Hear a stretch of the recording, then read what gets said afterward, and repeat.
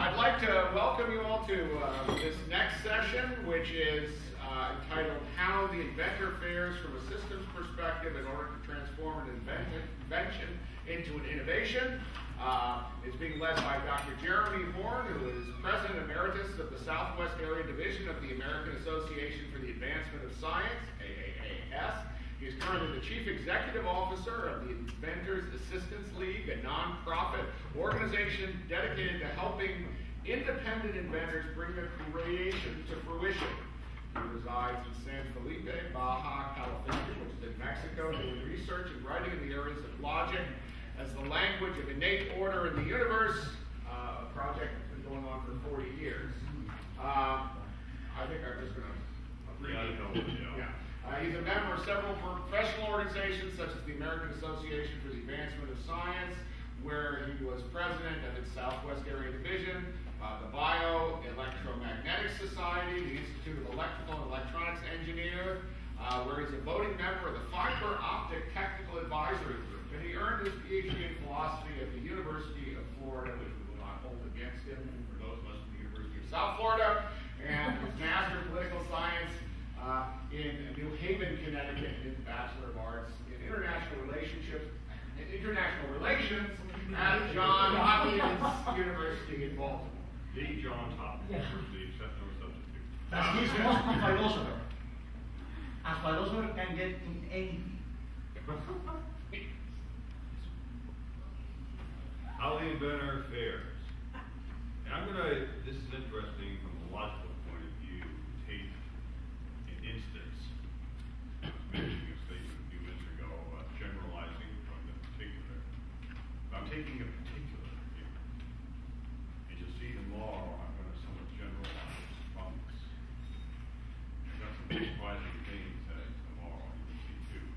I just actually had a couple of ideas, which was interesting. A few minutes ago about tenses and verbs and things like this. I'll get into all that later.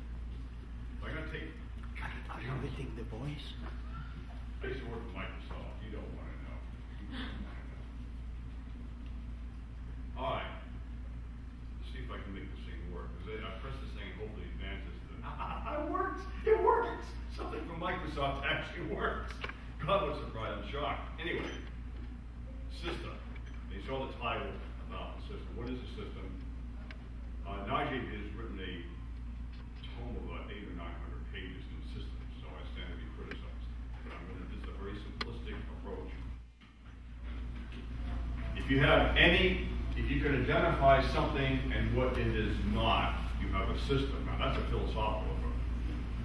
The reason why is that you have a relationship. You identify two things. Dialectically, you cannot have this without this other. You cannot, if I turn all the lights off in this room, and everybody's heard this phone before, you're not going to see anything. You have to have a contrast. You have to have something by which you're going to distinguish something. As soon as you can distinguish something and its other, you have a system. Your basic, most fundamental, I call it the most fundamental order there is. You have to have two. It's a binary concept. As soon as you have that, you have the basis of a system. You can say that there's a relationship between something and what it is not. Whatever it may be, that's your basic system. And of course you have more complex systems of systems and on and on and on. Just to get an idea of what a system is. When I teach logic, I teach it from the system's point of view. And I reduce everything to the binary world. It's philosophy. You should have heard some of my other presentations, so you know where I'm coming from on that. But anyway, I'll say so. Types of system. You have a static and dynamic. And I'm not sure if there is such a thing as a static system anyway, but that's for heuristic purposes. Dynamic, you have something that is homeostatic, that is self-maintaining. And I'm not convinced that there's something that's homeostatic. It may be homeostatic for a while, but it's going to have to either adapt or not survive. There's some philosophy, there's some background theoretical stuff. Now, the elements in our system are what I call the creator. I put that in quotes. Now, I'm not sure, the person may ostensibly create something, but really it's not a creation because they already exist. The second element we're talking about in the system is the object or the process, and I can add an idea as well. The process we're going to be talking about as the particular instance of something larger, which I'll be discussing down the road, especially tomorrow, the patent process. That means you file it, it gets approved, and everything else. It's bureaucratic, whatever. In this country, of course, it's the United States Patent and Trademark Office. In other countries, it's the European Union. And all over the world, we get these very systems. You know, as I said, in this country, we have USPTO tests.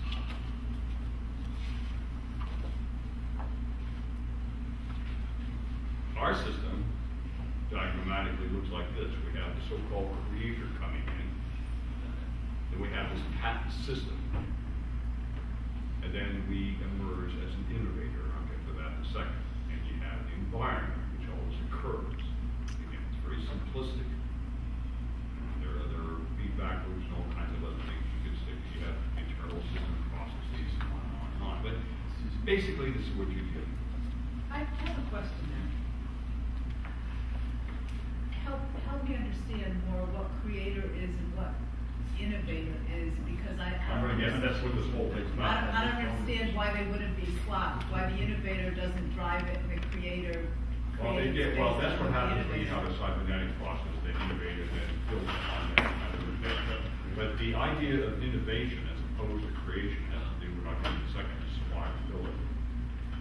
Because we're much more fundamental issue. I'm starting off with an example. So yes, absolutely, there's a feedback loop. We have the creation. There's a philosophical problem to all of this. And you say, okay, where does the creation come from? Where does the creator come from? Then we get innovation. Once you have innovation, that's an element of surviving this system. Then out of that, you come another creating. That's how things are built. This is how this thing's built. This is an innovation. Let me see if I can answer the question in the term that I think she's using, not in the term with the term creator, which is the difference between invention and innovation. Yeah. In order to take an invention and produce an innovation, the first thing you need is a patent to patent the invention. That's right, yeah. But after that, you don't have an innovation, because innovation is something that is being used and being beneficial to someone. So after that, you need entrepreneurship, and entrepreneurship needs marketing as part. So as long as the invention is not being used, it's not an innovation by definition. An invention should be used to be an innovation. Innovation is an economical concept, not a scientific concept as many scientists think. Innovation is an economic concept. Yeah, I'm going to get into that. Invention could be a philosophical one, as well as creator. You see what I mean? So it's concepts from different disciplines but are related. But I'm going to get into some stuff here that's going to surprise you, or that's going to, I've been thinking about this a lot in the last 4 or 5 years.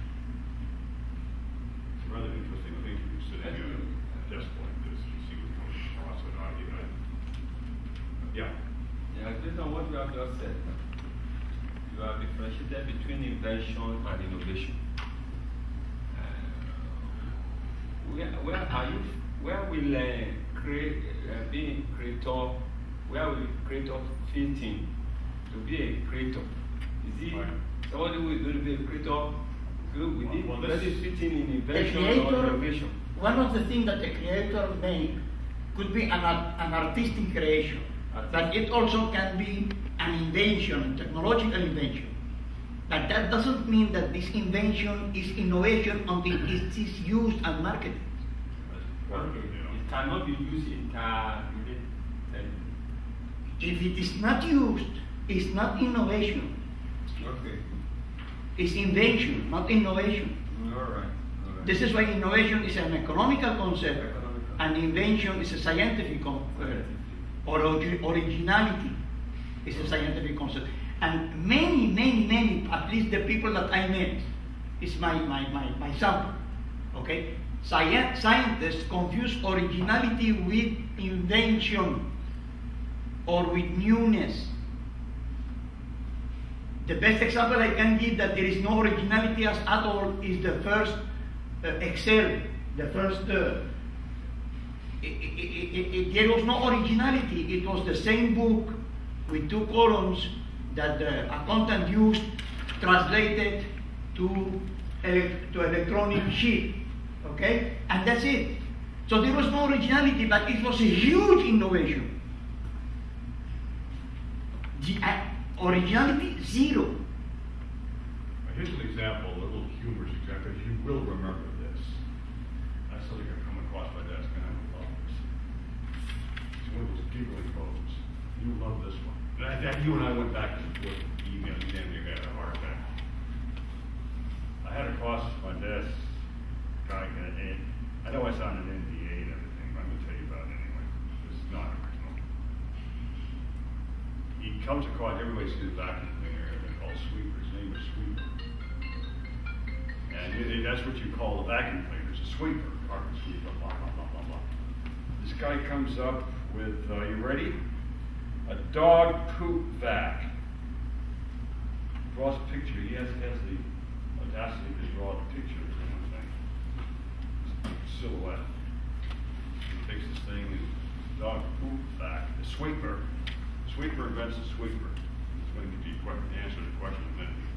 He sweeps the sidewalk with dog poop. And he says he takes the sweeper and flips it over, puts it in the bag, and flips it over his shoulder, goes on his merry way. His dog poop vac. Now, is that original?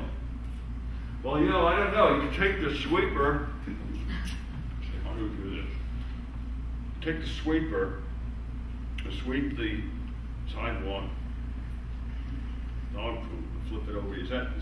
Okay, if I go down to the vacuum cleaner salesperson and say, you've got all these vacuum cleaners, and are they original? No, I've seen them, I've got them. But if I take one of his vacuum cleaners, and I go out to the city, and I go sweep up dog poop, is that an original thing? Well, I guess the vacuum cleaner salesperson never would have thought of it for various reasons. Now, it's like utility, and that's the thing in the U.S. patent trademark, and it gets really weird. The utility of it is that, okay, that's original. That's his original thing. Let me give an example in this sense.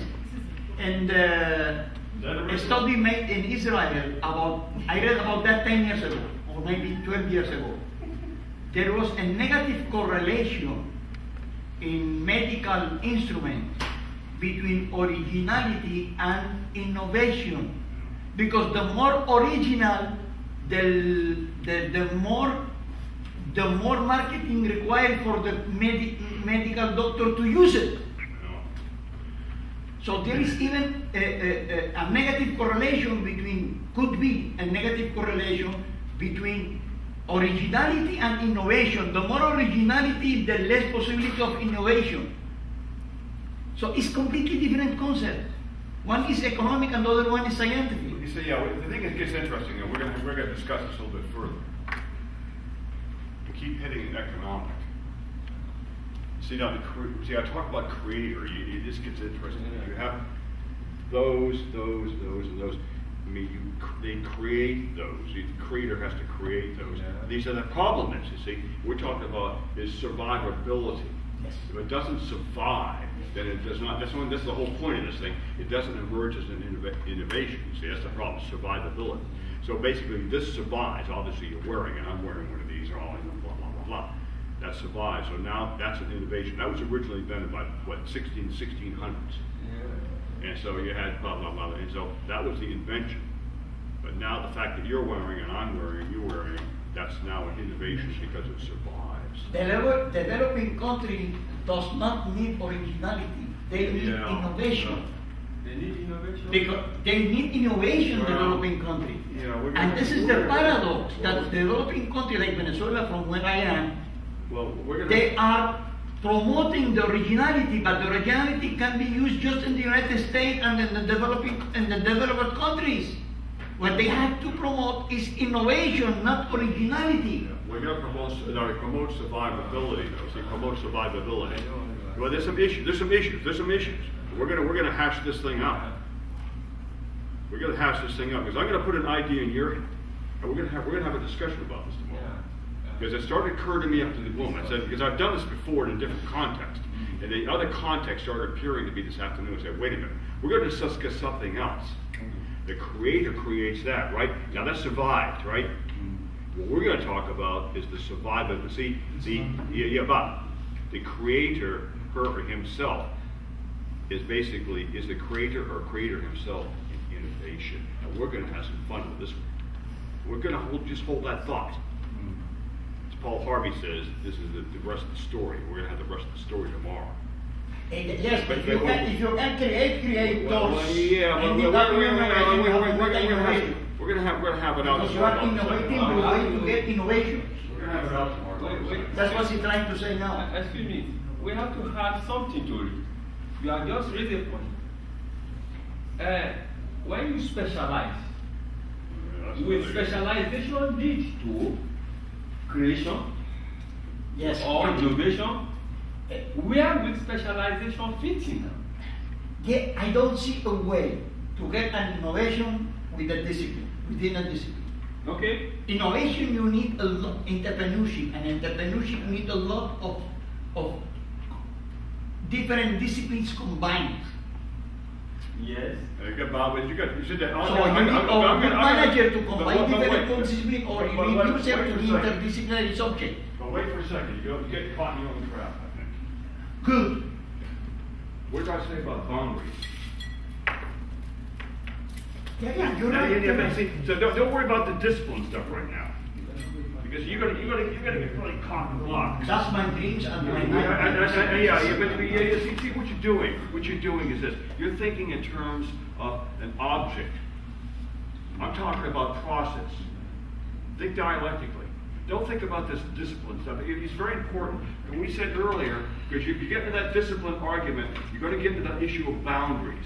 Yeah. I don't want to go there. I want to go there where the process is. But remember, Because you're going to get into this thing about whether it's we this can do discipline. that as intellectuals, but we cannot do that to get innovations for someone using the innovation. I know, but you're going to get into that stuff when you're talking You're about. right. You're going to get into this stuff right here. At the level of thinking, but not at the level of doing. Because when you do, you need to take what is existing. Don't go there, you're gonna get in your own trap. No, I didn't. Hell no, I don't want to do this. It's different. Yeah, just click on the Jeremy, IIS. I agree with you at the level of thinking, but that's not necessarily true at the level of doing. Yeah, I know, but when you get doing, you're gonna get into those But boundary Jeremy, problems. I just have one question for you. You're gonna get into those The boundary problems. sweeper, Jeremy, back to the sweeper. Somebody wants to, I'm not gonna say the innovate word, but somebody wants to be innovative and make a bigger hose and a bigger nozzle, but use the same engine, the same motor, and use it for your purpose intended. Is that person indeed a creator? Are they an innovator? See, that's where you get tricky. Are they an inventor? What are Well, they? yeah, they're all in that sense. Because you know, it gets really weird. You're you know, mincing like- words. Huh? Yeah. This is adaptable reverse This gets into engineering, language that's stuff. engineering. This one going to be dealing with. Adaptable Yeah, reverse yeah. engineering. But yeah, but the hell with that. But what I'm saying is that which gets to the language, you see, is how you name something to understand it. We're going to have that discussion tomorrow. And it gets into this stuff right here, how you want to see the world. If you want to see it that way, you name it that way, and you manipulate the symbols. I mean, Najib's definition of innovation. It's not mine. All right, It's the definition not of the- innovation is crystal clear, but on the front end, creator, I think of creator, inventor, innovator, all Artist, synonymous. Have you read any Baudrillard's? Creator is Baudrillard's rather interesting. Some of this Yes? huh? Yeah, creator is anything on creator. Sculpture, a poet. All of them are creator. One one space in the genre of creator is the inventor. Yeah, we need to have a session on Baudrillard. Yeah, it's the French philosopher and all this stuff like symbolism, how you come about stuff like that. We need to have good down and out about that one. Let's get on with this thing. We'll get to doing the induction, going to the particular road to general. We're gonna have some fun tomorrow. It's gonna be in the morning too. But like it'll be all bright-eyed, bushy-tailed. Here we go. Come on. All right, patent process, it's a mess. Go to the USPTO and see it, and God, I don't know about it. It's what you got to do to get the property. We're going to get to that in a second too. We're going to have some fun. The patent is a necessary condition, but yeah. not sufficient for the innovation. That is necessary. You have In to this protect system. it. Yeah, in this If system. not, it's gonna be stolen from you. Yeah, I'm going to get to that. So it's necessary but not sufficient. Yeah, I'm covering all that. Yeah. What about things like, like what you would consider the polio vaccine an innovation, right? But that was not patented. Yeah, and that's what happens. You get trade secrets and all that other stuff. You get Kentucky Fried Chicken and all that stuff, and that's all trade secret. They're not patented, and it's how you protect it is intellectual property and all that stuff. And I'm going to get to this in a second. So I can answer the question. Get some interesting issues. See what I do later tonight. Invention, here we go. That's etymology. You look them up, online dictionary of etymology, and there they are. And that's kind of like what it is. What the basic thing we're trying to say, at least for the purposes of this discussion, is that innovation basically has to do with the survivability of something. It's like those glasses. I'm wearing them, and they have a utile or utility value, and because they've lasted, survived the tests or whatever the tests they are, they emerge, they survive, therefore they're innovations. It's essentially what it is. You say it's an economic term, yeah, in that limited sense, but we're going to have some fun more about that. If not, we will not survive. It's not only, but it's not only economics. Oh, no, yeah, I agree with you, but this to survive, you need the economical part of it. In this system, you're a systems analyst. We're talking about this system. You're right. All right, this is going to get where it gets dicey. It starts to get dicey in terms of property. You've got to have it your property before it survives because you're dealing with a patent system. As you said. I have problems with this. A lot of problems with this. Here are some of the problems. What I've done is kind of broken this apart a little bit. We have the Aristotelian idea of property. It's very simplistic. It's an attribute. A little bit of philosophy.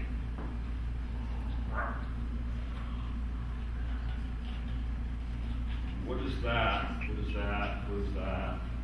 What is this? This has purple, blue, white, silver, line. I don't know what all that is. That's an individual possessing those attributes, so you know what it is. And this is purely dialectic. Something and what it has in order to assume its identity. That which it has in order to assume its identity are considered properties from the Aristotelian point of view. Those who know logic, it is the capital letter like a P and then the small letter X. X being the individual, P being the property. That's the symbolism, that's the symbolic logic part of it. So the individual, you cannot conceive of the individual without the property.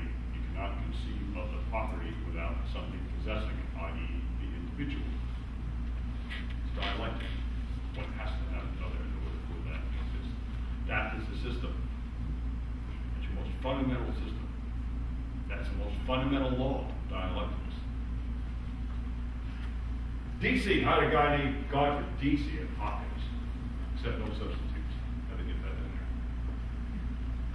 That which is necessary for something to survive is related there to Aristotle. A plant he wrote this work on property, very much like Locke. But he certainly wasn't blocking. That which is necessary for something to survive, like the soil is a plant's property. It needs soil to survive, nutrients to survive. This gets interesting. What do I need to survive? Do I need 6 motorboats and a $1 billion home to survive? I guess so. That's your property. That's how they get away with that argument. That's how people Wall Street get away with theirs. They need all that stuff. Of course, we remember that my English teachers talk about wants and needs. Be careful there. We'll get to that later. Locke. Marx was not the originator of the labor theory of value, but it survived labor theory of value, so that's an innovation. That which a person through their own labor has transformed from a state of nature into something else. That is the labor theory of value that comes out of the second treatise of civil government, law of property. That's the most revolutionary word. That's more revolutionary than Marx ever hoped to be. If you want, I always used to carry that in the back of my pocket. I used to carry a copy of property. That's where Marx got it. That's where everybody else got it, basically. That was an invention, but it survived. That's for sure. That's for sure. If I take something, I take that dog poop up that from that vacuum cleaner, clean it out, and take that, and I come out with something, and I mix something with a horrible, and take from a state of nature and transform it. That's my property, all of it, the whole pile. So that's the labor theory of value. Philosophical. That which gives an individual's identity. That example I gave there. Deeper question. So without being able to claim property as an individual, what then is the status of the individual? That's the question I had to ask. We're going to be addressing that directly tomorrow. Some different ways. I don't think anybody here, I'm hoping that's an invention, and I hope it will become an innovation. So we have a very interesting, as somewhat of a sidebar. James Burnham, the manager of Revolution, 1948, I think it was. Tell me if I'm not correct. Sure. It's very interesting that we take the idea of this property thing to break it down: ownership, control, and possession. Ownership means that you get the direct benefits from it, whatever it may be. Economic, utile, or whatever it is, you get the benefits from it. This is maybe for heuristic purposes, but I think it's useful. Control means you're able to manipulate, do something, but you may not get the benefits of it. Control basically means having the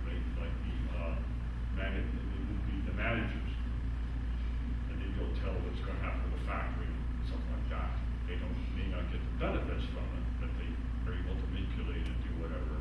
So the last one is the possession. The workers actually standing at the machines. Obviously, everything is benefit out of it. And they certainly don't control it. Jeremy, I would like just, to separate, if possible, the philosophical from the legal.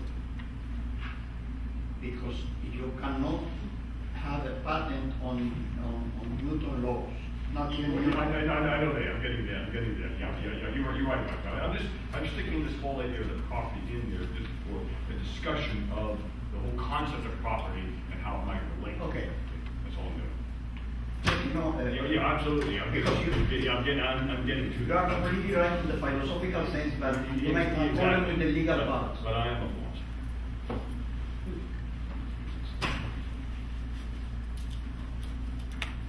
Don't be Microsoft.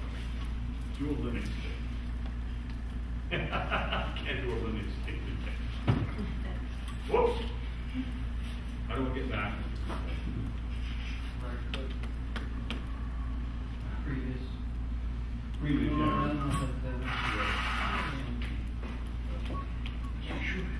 Hey, it worked. There's a 3-step process in this system. You have to evaluate the idea, protect it, and market. That's what I do with the Inventor's Assistance Book. I had to get that in there too, so now I'm www.invention.org. There it is. Okay, that's enough of my head. But we did the whole program, and that's what you do. And that's where the PT PTO says, we read between the lines, you've got to evaluate what you've got, your creation. So you protect it. Okay, I'll do that in a second. Then you market it. How do we do this? Go through and find out about the idea itself. Just as you said, we cannot, see, I've answered the questions. And this is what I used to say to students. I know that you guys are following along, guys and gals are following along because you anticipate what's happening by asking the question. So, great. We're on track. Process, machine, article manufacturer. This is right out of the PTO website. It cannot be laws of nature, you said, physical phenomenon, abstract ideas. So in other words, if you cannot patent those, they cannot be your property in this system. Remember, we're talking about systems. We not talk about various parameters. These are the parameters that will help you determine what property will be. I introduced that earlier discussion about what property is generally as a context against, or a background against which this could be evaluated. This is a narrow sense of what I was talking about earlier philosophically. Okay? So that's why I did that. Process, machine, article, manufacturer, blah, blah, blah, blah. It cannot be so clear. That's evaluation. Now, some other standards. There's a problem with this. Can anybody pick up on it? There's a weasel way out of it. There's a weasel way out of this. Now, a DVD rewinder. Now, technically, I've heard of these. That apparently, when you return movies, I don't know. I don't go to Blockbuster's bankrupt. Anybody that's not bankrupt, all right, you get the DVD, and apparently that you put the DVD in some of these DVD players, evidently will stop. If you stop the DVD halfway through, the chip on the DVD player will tell you where you stopped. So you go back, you come back a few months later, you put the DVD back into that machine, it will pick up where you left off. So I suppose in that sense, that you can rewind a DVD. That's the only sense I know how you can rewind a DVD. But you've got to reset the chip, it's not resetting the DVD, obviously. So this thing here, it certainly doesn't look that way, I don't think. But anyway, I think you can get it. Now, it's going to be workable. It can't be perpetual motion machine. It's going to be ethical. You know, you don't go out and making instruments to break into houses and do details like that. Practical, you don't want to do nothing machine that does that, whatever. It wants to do something practical. Useful, is a dog poop vac useful? I don't know if you're living in New York, okay, now it might be. And is it novel? Of course, that's obvious too. All right, so there it is. You can concentrate on those and whatever. I've seen a lot of stuff coming here across my desk. Well, anyway, protection. All right, those are the things that people think they can do. They can bail themselves the invention and all the other things and so forth. No, you've got to file something, especially with the American Invents Act, which I think might be the next. What is it? I don't know what it is first. It's your right to get the benefits. Remember we talked about property? That's why I put that in James Byrne. I like Byrne in that sense. Before he got senile and started writing all his right-wing crap. Ownership of the patent is the right of the owner. And what is the owner? The owner is the one who gets the direct benefits. To exclude others from making, using, offering for sale, okay, and ownership does not furnish the owner with a right to make, use, or offer for sale, or import the claimed invention because there may be other legal considerations. So that's a fairly expanded version of what a patent is. American Invents Act. Finally, the United States decided to come into the 21st century, or 20th century, because other countries had their filing requirements. You've got to file something to say that you are the originator of the idea. Up until the American Invents Act, which took effect, 16th of March, 2013. The various parts came to the various beings. But anyway, that was the part we're talking about. You had to file something. And before you could scribble in a notebook, anything you wanted there, not really anything that I'm saying. And you could take that notebook, and then you could come out at any time and say, I'm the originator of the idea. So if I file something, let's say on the 3rd of April 2010, and then I came out with this notebook, and I could present the notebook in 2011, for example, I would be getting the patent, not the one who actually filed something, which was unfair, obviously, but that's where this country was. And you could present the notebook in principle, and you could get your patent if the description, that's the whole key to this thing. You have to have a description that means something. You can do it one or two ways. You can do it one or two ways. You do a PPA, provisional patent application, or a patent. And those are the benefits and the disadvantages and stuff like that. Go to the PTO, become a PPA basically is $65 for a micro entity, $120 for a small entity. You file this thing, and then you get a patent pending, and you say, okay, don't do anything because I got a patent pending, blah, blah, blah. You know that drill pretty well. And those that you got patent though is more expensive than lawyers, something like that. It costs about $3,000, $4,000, $5,000, $6,000, depending on what it is. Could be more. You have to do a patent search and all the other good stuff. The main thing about whatever you file, be a PPA, writing it in a notebook, whatever you want to do, the notebook now is corroborative evidence. You have to have a good description. If I describe this as a duck, it's not going to go very far. I'm going to describe this as a container, black container with flexible walls that needs enclosure, blah, blah, blah, blah. It would be somewhat generic, but very precise about what it is. It's not like a contradiction. The terms you use have to be in such a way. You have to be really mouth terms, but you've got to know what it is. You've got to be able to pick up the description without anybody around. The document itself is going to allow you to fill this thing, create it, whatever it is, and use it and explain the theory of it. You can do it just by that document alone. The document's done its job. Otherwise, it's junk. I'll do that in a second. Anybody can get a PPA, and I did this. Say, okay, well, PPA, go on to all these websites, and they tell you how to file a PPA, blah, blah, lawyers' websites, too, again. If that means anything. I filed one under Donald Duck, the greatest duck, living in the White House. Jimmy Carter, so, Donald Duck owed $120 because the micro entity fee didn't come in at that time. But I came over here a couple of times for conferences, and I almost called the Disney World and said, look, this damn duck has got to pay a fee. It's wildlife PPA. Of course, what I attached to the thing was an article out of Science, and then there was some other thing. The first thing I did in the draw program, the computer back in 1994, some cartoon. And I would look at the drawings, and then the description was an article on Science, and it was called a Quacker Whacker.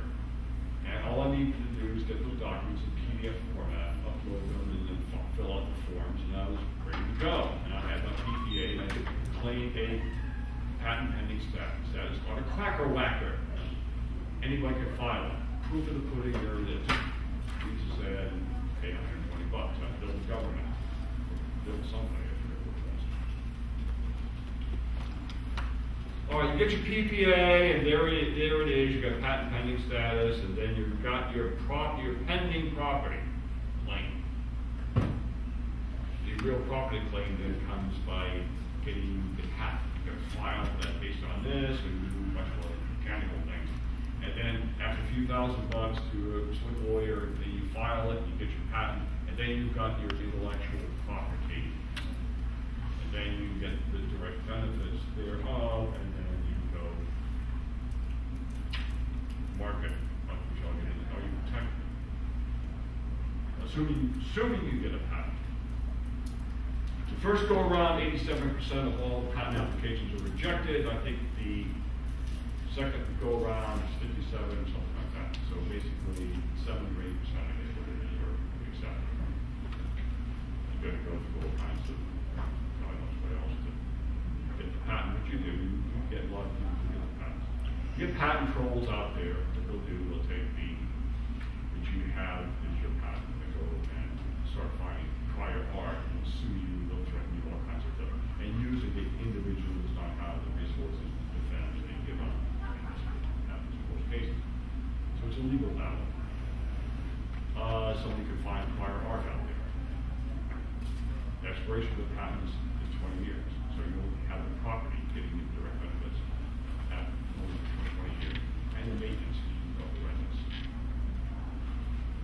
Jeremy, just a thought. This again, it goes back to, I think the benefit thing is it benefit or potential benefit? Because it hasn't been really realized yet. And that's why over the years we've many times gone up the patent intellectual property route, and then from a business standpoint, we stopped by the time we filed our 6th or 7th international. We paid our attorneys 3 or 4 college tuitions to their kids to do this, and then we basically say, listen, it's going to cost us $1 million to defend this patent. What we really want to do is be first mover. And so, as opposed to putting our recipe file out for everybody to follow, let's put all the money that we put into patents and let's market the hell out of this thing and develop it. Exactly. We'll make money. We'll be the gold standard. By the time everybody catches up, there's plenty of room for both Pepsi and Coke. So, Another aspect of it, though, is that you might start the process, and by that process itself, you can do other things, and the things you do may be benefits of themselves.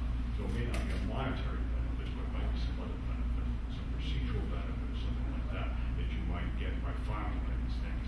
And you may not go to the mat defending anything like that, but it's out there, and you say, okay, now we keep the doors open for a while until we get the door secured, and that itself will be a benefit. So it may not be a monetary benefit. Jeremy, let me make the devil advocate. Yeah. If it is not economic benefit, it is not innovation.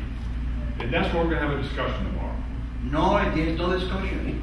It's not innovation. I don't understand. Like That's the polio vaccine wasn't economic benefit, but it was an innovation. It was put out there so everyone would reproduce it. We're going to Oh, okay, I got it. Okay, Yeah.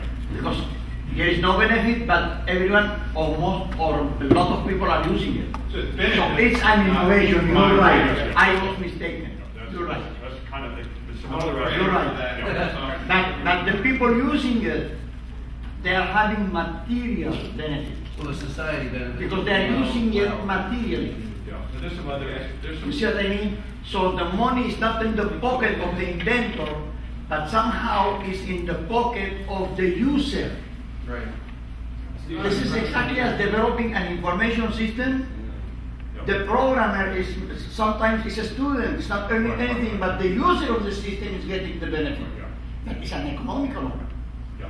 Now, what we're doing. But you're right. Thank you for the. Yeah, but what we're doing is this. This is the system that we're talking about.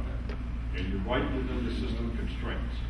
But what we're going to do is we're going to take some of these terms, and you know as well as I do, I can identify system. And I can take the same term and apply it to various systems at a meta level. Yes, of And course. that's what we're going to do tomorrow. That's what we're going to do tomorrow. Sorry. This is the best way to create a confusion. Oh boy. You can't understand what's going on. Sorry, you should have it at the back of your mind. We have economic benefit and non-economic benefit. And that's why Yes. always think of, when you say economic benefit, always think of economic benefit and non-economic benefit, direct benefit and indirect benefit. Yes. We factor everything into a bowl. At the end of this, we have multiplier effects, and that becomes economic. That was why I engaged. Yeah. System A, system B. Okay. Now that obviously, you see what's inside that system and what it does, right? Yeah. You see what's inside that system and what it Yeah. does. What's the commonality of those two? What's common to those systems? That It's an intersecting set, right? The two intersecting sets, right? Yeah. What's common to them? Pick out one thing is common. yeah, the size. Huh? So, okay. Size. All right, well, so you pick some property. So what I'm going to do is I'm going to take the concept of size and apply it to both systems, right? Yeah. That's what we're going to do tomorrow. I agree with all what you said, that is if you add implicit or explicit. Yeah, implicit or explicit. Okay? That's what we're going to do tomorrow. Because innovation, by definition, needs survival. Anything that needs survival needs a direct or indirect, explicit or implicit material benefit. Well, but be in careful. order to survive. Be careful about material benefits, because there are other benefits besides material. And non-material benefit. Yeah, yeah, we're Well, gonna hit that, we're gonna well, hit that. not, In this here you system- are right, depends on what you understand by matter. Yeah, be careful, make sure, identify the. I understand by matter what is opposite to spirit, but this is my problem. Oh, but what he's saying is identify the system within which you're talking, that's what I'm saying. Identify the system, we're talking about a specific system here, we're talking about the patent system. But what, as I said earlier to begin with, we're doing induction. I gave an example.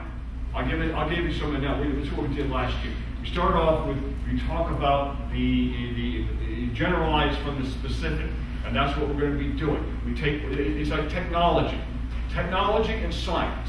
Now technologies are examples, they're instantiations of the concept of science.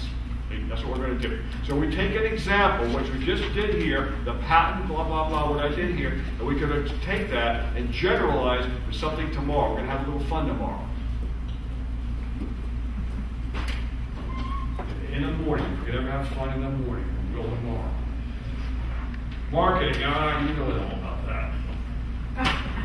All right, dismiss that real fast. All right, tomorrow, so this is an advertisement for tomorrow. See, I'm going to build everybody up. I'm advertising the hell out of this one. We talk about, so what you're saying is absolutely right. You see, what you're absolutely saying is right. I like your comments. I do. Because we get stuck in the economics. You know, I'm going around the table on this one. Talk about economics, you're a great guy, you really are. You really are. You know, the thing is, I'm a philosopher, that's where I'm coming from. And you have to start off with something like economics, we're in our biology, you're in chemistry, you're in education, you're in whatever it may be. But what I'm saying, the methodologies that develop within that instance extrapolate to the larger world. And it's not simply this discipline or that discipline or that discipline, it's a process. You get the process down in one area. Be it logic, be it business, be it whatever you're doing or you're doing, and you say, can I take that process? Can I go outside that area? There are no boundaries. Boundaries are heuristic. Remember Heisenberg? Remember the double slit experiment and all that good stuff? See, what he's saying, he's taking one little thing, and this is a problem that's common to all of us. And you can go from one area to the next and the next. And I think there are innate structures. I'll go further. I think there are innate processes. Logic is a language of innate order in the universe. I'll go that far. So what I'm saying is that you talk about Heisenberg, Church's theorem, or anything else, it's the same bloody problem. And you say, you impose your own reality. Which of those two slits does that particle go through? You determine that, basically. We were talking with Wheeler about this, going round and round on this thing. And that's what you do. You look at that photon going through. This is what's really weird about this stuff. And you remember calculus. What do you do in calculus, really? And that's what Leibniz and Newton kind of figured this out. What you're doing is you are setting the limit. That's what he's all about. That's what he's trying to do. He's trying to say, which right, is that the second order cybernetics. You've got to introduce the limit into the system. You can't put out of your own box. It's the same damn problem. So you take your process and you kind of learn your own little discipline, you play your little box, blah, blah, blah, blah, blah, blah. And then you say, okay, can I take that? And I'm going to, what I've learned in that thing, whatever that it is, I'm going to go to some other area.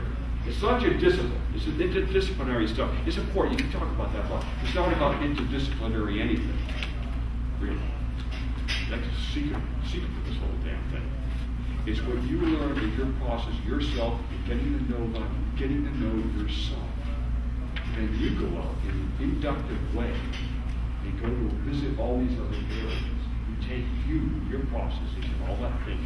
To old Heisenberg again, it's the same problem, your calculus, whatever it may be, and then you are going out there and taking your identity and going out there from your reference frame. So you're developing your own reference frame.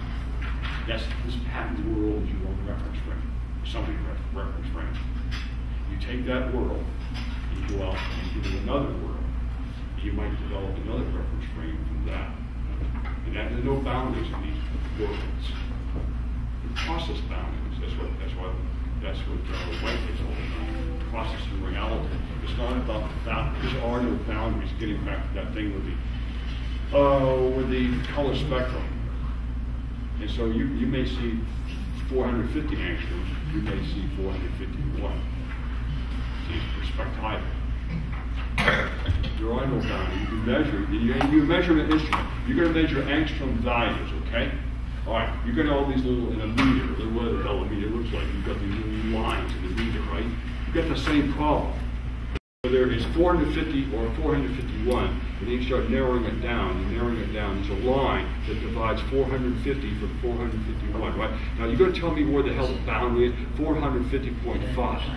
Let's go there. Okay, now you take that logic, you keep cutting it and cutting it and cutting it. You tell me where the boundary is. See, there are no boundaries. It's all subjective. You impose the boundary. If you want to call 450, be my guest. Ditto. Jeremy, all of them are waiting for your signature. Oh, shit. Some friggin' bureaucrat. Where? And I will take... Oh, I just did it again. Holy shit. Oh, but he's I would like to link to make some tries. Oh my God, I'll sign that one too. Between any this, more?